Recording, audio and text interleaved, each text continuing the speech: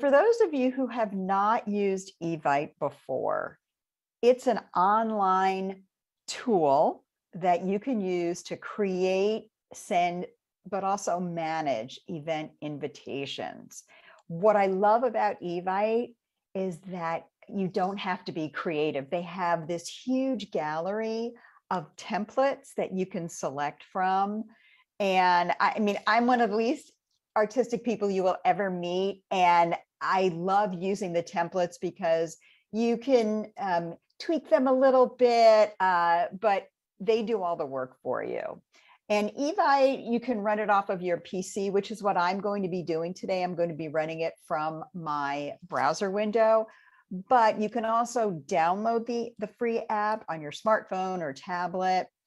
And, you know, as I mentioned, there's this built-in functionality which allows you to manage your invitations, which means that once you've sent your invites out and people start RSVPing online, everything is done online, you can view the RSVPs, you can message guests, you can add polls, see the results. There's so much you can do. And as I said, it's an entire platform, but really easy to use.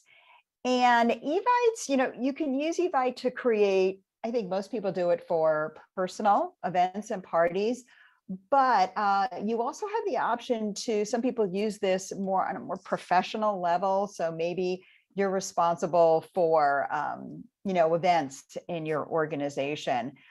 You can actually use Evite to set up invitations and manage the invitations for a professional event. Maybe it's a fundraiser or a charity event, that kind of thing. You also can use Evite to host what's called a virtual event with up to 30 people, very much like a Zoom meeting that we're having now. And obviously that's been popular the last, whatever, 2+ years during our lovely pandemic. So this in a nutshell is what Evite is. And once I start, you know, showing you, demonstrating how to use Evite, I think you're going to get a pretty good feel for what you can do. There are different account types. There's the free Evite account, which is what I work off of. Now, if you've received an Evite invitation, you don't need to have an Evite account. You just click on the RSVP and say, yes or no, I'm not going to be attending. However, once you start creating invitations and sending them out, that's when you'll need to sign up for an Evite account. And you can sign up for a free account. There are paid accounts, and you get a little bit more with the premium packages. The Evite Pro, this really is if you're serious, if you're doing this for kind of a living, putting on events. There are a lot more statistics, analytics that can be captured. So that'll just give you an idea of what the different account types are. I think most of us will probably work off of the free account. It gives you what you need. So to access Evite from a browser, you can go to the evite.com account, and I'm going to show you how to do this and sign up for a free account. If you're working on a smartphone or a tablet, you can download the free app either from the App Store or the Play Store. You can register for an account as you download the app, and then you're good to go. So let me show you what that looks like. I have another browser window. Actually, let's do this here. So what I've done is on my browser window, I've gone to the evite.com website.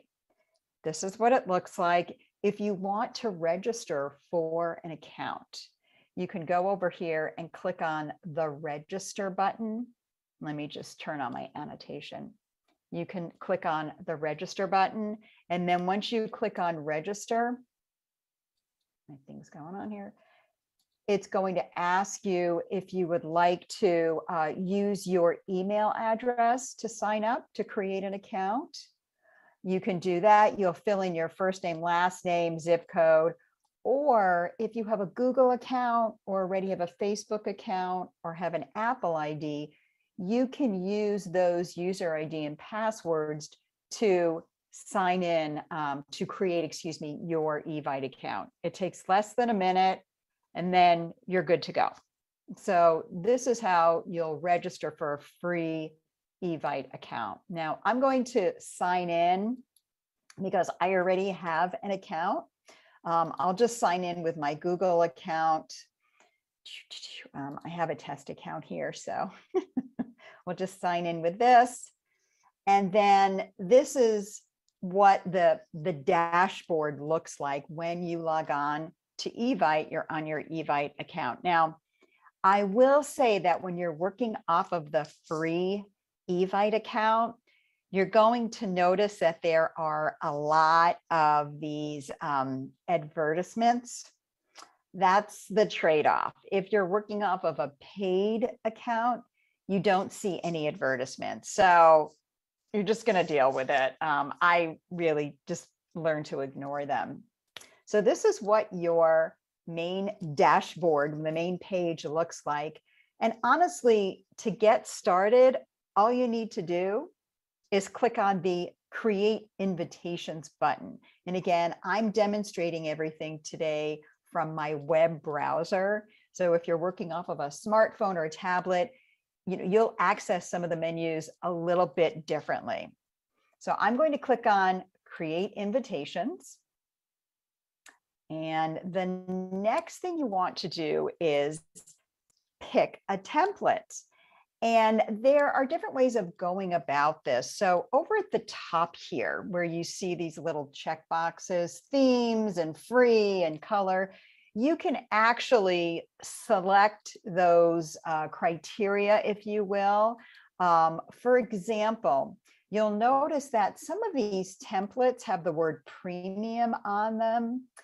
Those are for if you have a premium account.